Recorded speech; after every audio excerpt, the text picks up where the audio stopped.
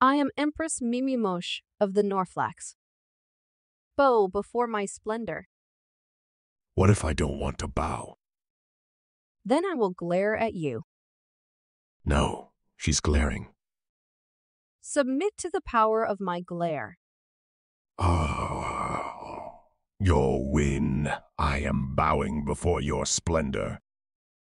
Thank you.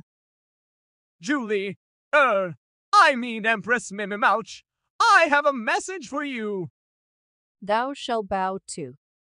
But No buts. Feel my glare. what an entrancing glare. I have to submit. MMMM. Thank you. What's the message? Beware the person who is immune to your glares. Who would it be that would be immune to my glares? Would be immune to your glares the person who does not even perceive your glares. Yes, but who? Madam, I have come to empty your shit bucket. Bow before me, you peasant. Say what? You will suffer the power of my glare. I don't see any glare. That's impossible. Empress, if I may. What is it?